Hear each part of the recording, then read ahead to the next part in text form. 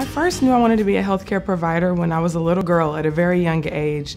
My grandmother actually still teases me about it today because she says I used to love to watch medical shows on TV while all the other kids were watching cartoons.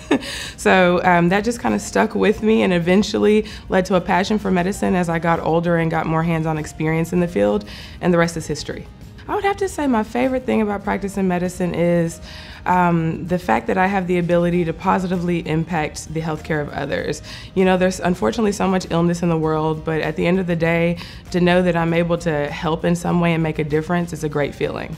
The makeup of my patient base is very diverse, which I love.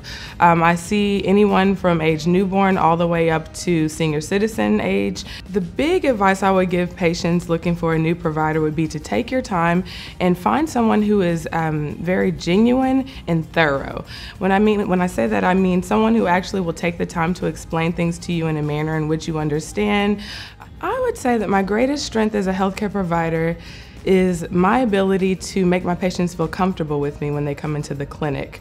I think that's so important. I'm very professional in my work, but at the same time, I'm very calm, warm, and down to earth. And I think that helps to develop a trusting relationship between the patient and provider, which then leads to more continuity of care and eventually leads to better health outcomes.